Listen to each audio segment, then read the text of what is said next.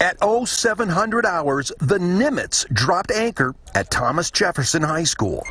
Well, not the actual USS Nimitz, but a facsimile. Here you go, don't lose this. The United States Navy is looking for a few good men and women. Because of the workforce being so competitive, there's so many opportunities out there for people to choose from. The hope is the Nimitz will spark an interest in a career in the Navy. The Nimitz is supposed to give you an experience of being on a special warfare mission with the SWIC team, extracting the Navy SEALs from the beach. An old U.S. Navy slogan used to be, "Join the Navy, see the world." Now it's all about technology. Here we have the machine that we use for the virtual reality experience. This backpack right here provides like the vibration that you feel. Here we have our Oculus VR goggles that you put on. In addition to state-of-the-art warfare, there may be another reason to sign the dotted line.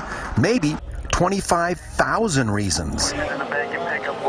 The United States Navy is offering a $25,000 bonus just to sign up. I've been in recruiting 11 years, and I've never seen a $25,000 bonus, so that is crazy. As TJ students shuffle in and out of the faux flat top to experience the virtual reality combat mission, the Navy hopes some of these kids will get hooked. This is your second time through. Why are you going through again? Well, I just thought it was really fun the first time, and I really want to try the experience again, knowing what's going to happen.